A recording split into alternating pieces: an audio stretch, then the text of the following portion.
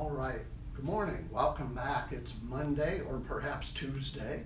We're now into our second week of remote learning and we're just moving on. You guys did great last week.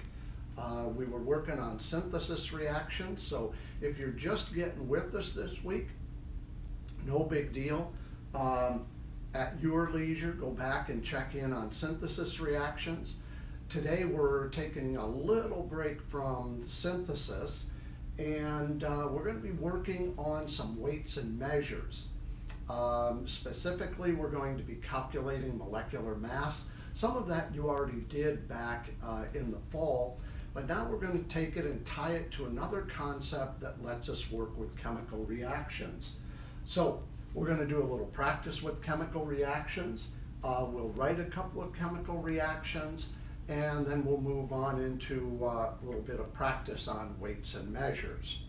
So our starter today is going to be on reactions. So I'll give you a moment. Get your seesaw up and moving, and I'll be right back with you. All right.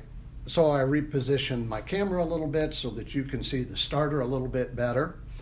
And that first one, I will give you a hint, it is not correct. And so if you would please rewrite that equation on number one so that it is correct.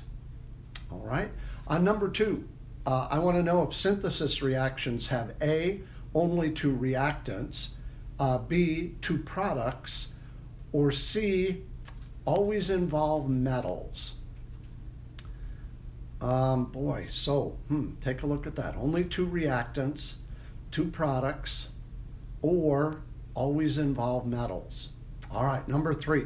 I want to know which of those are diatomic. Chlorine, oxygen, and the I for iodine. Iodine is way over on the right side, element number 53. Number four, I want you to take a look at that reaction. I'm starting you out with two reactants, lithium and sulfur, and giving you a chance to predict the product.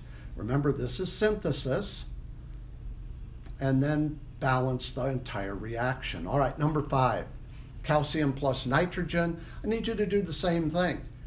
Put those two together in a synthesis reaction and balance the entire reaction. All right, so when you have all those done, tune in to the next video and I'll walk through all of the answers with you.